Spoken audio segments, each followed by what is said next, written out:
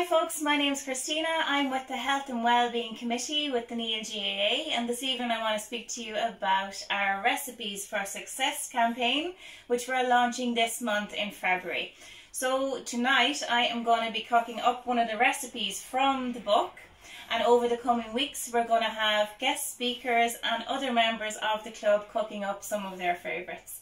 So another thing to bring to your attention is we actually have these up as prizes for any of our team members who will cook something from the book.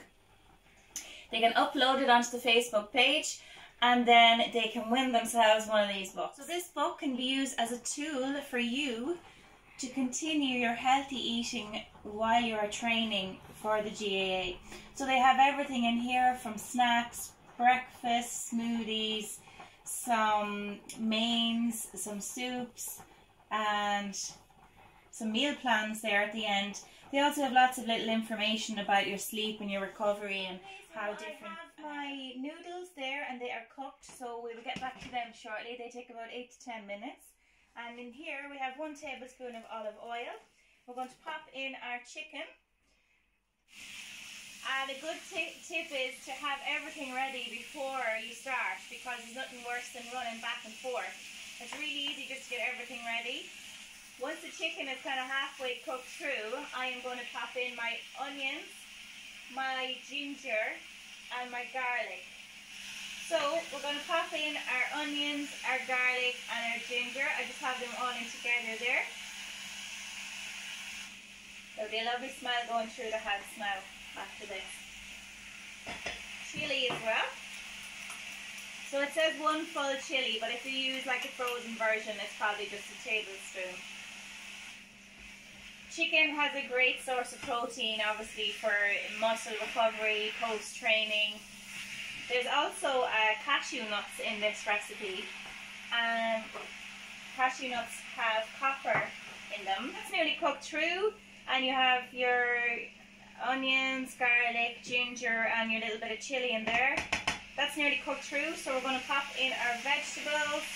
So we have our peppers, we have our mushrooms. I do tend to leave the mange tout until the end because they can go a little bit soggy if you put them in too early. So it's nice to have a little bit of a crunch. So I just leave them until near the end. This is nearly cooked through. Now, the best bit. So in here I have my honey, my soy sauce and my sesame oil. And we also have a tablespoon of water. We'll spill that in. So I have 2 teaspoons of sesame seeds here as well. It's going to give a nice nutty flavour to it. And at the end we're going to add in some cashew nuts. It's really, really nice and stir fried. Pop in our mange tout because they'll keep their crunch if you put them in near the end. So we'll pop in our 2 teaspoons of sesame seeds.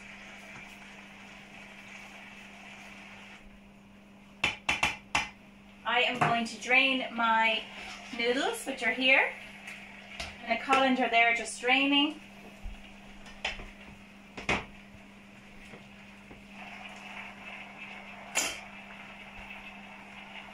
And we'll just stir it all through. So this is it, all cooked up. So lastly, you just throw in a few cashew nuts on top. And there we go. Fab.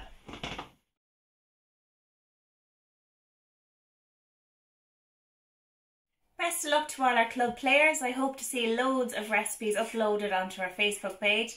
And good luck being with a chance to win one of these.